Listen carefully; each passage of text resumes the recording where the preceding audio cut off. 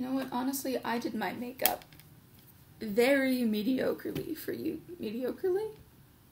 I did very mediocre makeup for you guys today, so you should feel honored.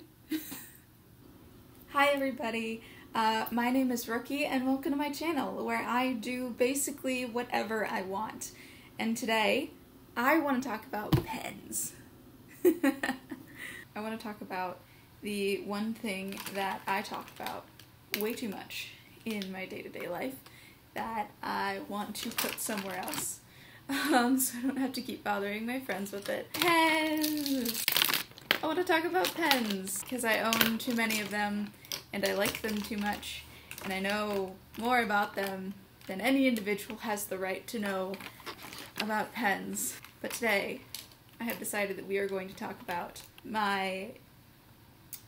I won't say my favorite pen, because I don't have a favorite, but we're going to talk about one of my top 3 pens currently, and we're going to talk about the 2 different versions of it that I have. I just wanted to get 2 very different kinds to try and get some variety, because I love this pen so much. And it is the Uniball Jetstream. This is the first version, and then let me give you a look at the second one. I have at least a couple other pens that I could easily talk about, like the Zebra F701, which is, as of right now, the most expensive pen in my collection, and honestly worth every penny. And then my other big favorite right now is the Uniball Signo 207 Micro Pen. I'm not usually big on the Signo 207s, but the Micro is fantastic. I will make a separate video just about these at some point, I am sure. It would probably be about just all the pens in the Uniball Signo series, because I own a variety of different kinds, and I think that the differences in each of them are worth discussing for sure. But the star of today is this little family of pens right here. So they're both Uniball Jetstreams. They're both different kinds. The differences that you can tell is one is retractable and this one is capped. But there are a couple extra differences aside from that. First of all, there are different nib sizes. This one is a 1.0, like a bolder style, and this one is a 0.7, which is a bit more of a standard writing style. Although, to be honest, the Uniball Jetstreams tend to write thinner anyway, for reasons that is actually the reason that I really, really like these pens that I'll get into in a minute. But the first thing that I want to talk about with these is the design. Now let's talk about the retractable versions first. I got the ones that have the blue barrel, just because I thought that was a little different, although I do want to get the ones with the black barrel as well, just because they looked like a lot more sleek than this did. Between the 2 of these pens, I absolutely prefer the capped version, especially in design. I mean, look at this really nice grip system it's got here with the little see-through things in the middle and the little dots on the grip. It's just very, very sleek. Plus the cap itself has like a really nice curve to it. It's continuous throughout the whole thing. I just really like the design of the capped ones more, but I am also much more of a capped pen person than a retractable pen person, although I know I am definitely in the minority on that opinion. Like, there are a lot of things about the retractable version of the Uniball Jetstream that resemble the capped design, especially the things that I really like about the capped design in the retractable one.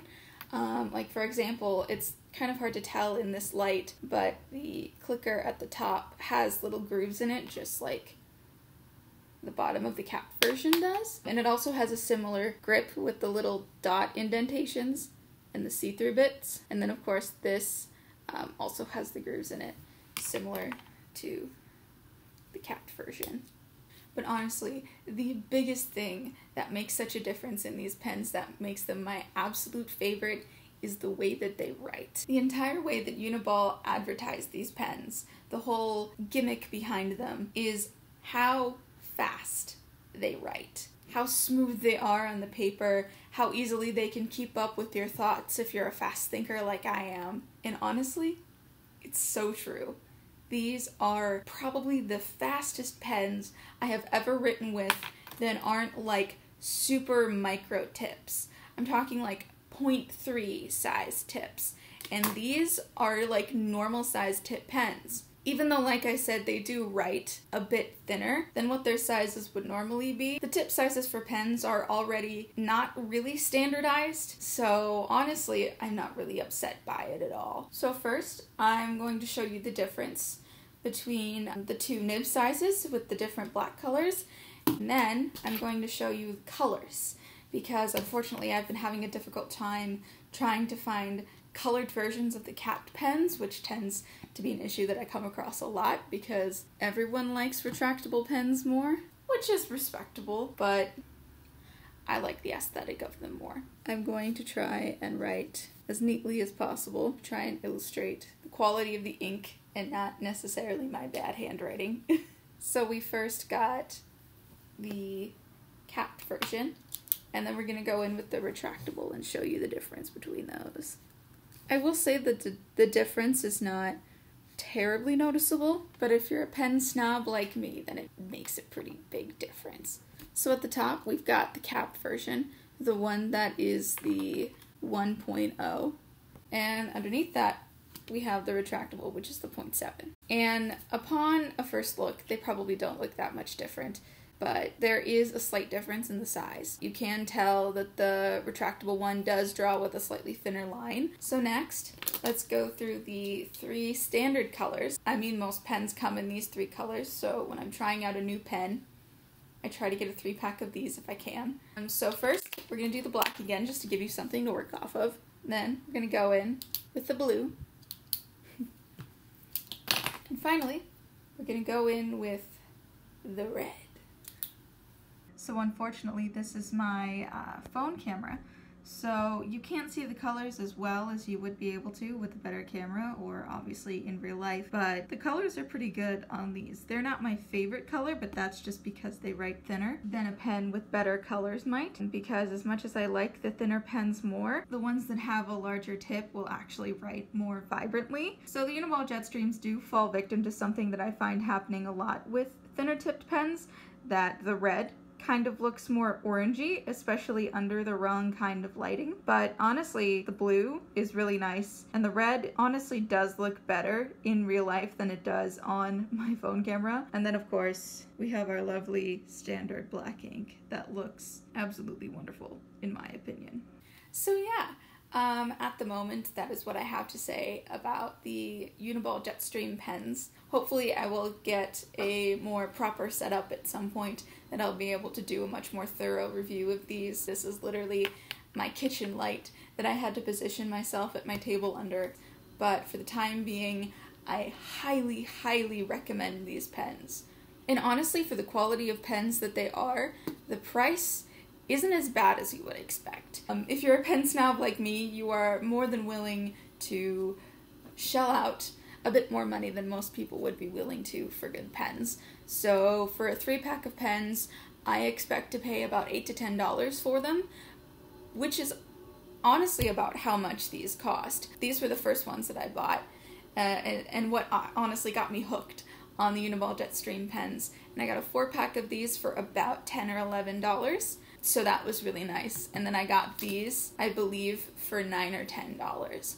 So it's more expensive than if you were to buy a 36 box of Bic pens, or if you bought like a 10-pack of Pentels. But honestly, if you want a really smooth writing that can actually keep up with your thoughts, which is honestly the biggest drawback to writing things longhand for me anymore, I definitely highly recommend the Uniball Jetstreams. I could talk about these things for days, but I don't really have the proper equipment to be able to do that now, so hopefully when I do, I will revisit these pens, and we will have more in-depth illustrations of their abilities. So I hope that this was helpful for all of you guys out there. If there are any other pens that you want me to review, or any recommendations that you would like, if there's a specific situation that you need a pen for but you're not really sure what kind you should get, or perhaps if you have more specific preferences as far as pens go and want recommendations for things that would fit those, go ahead and just let me know. Leave us something in the comments. Leave me your questions, suggestions, requests down in the comments,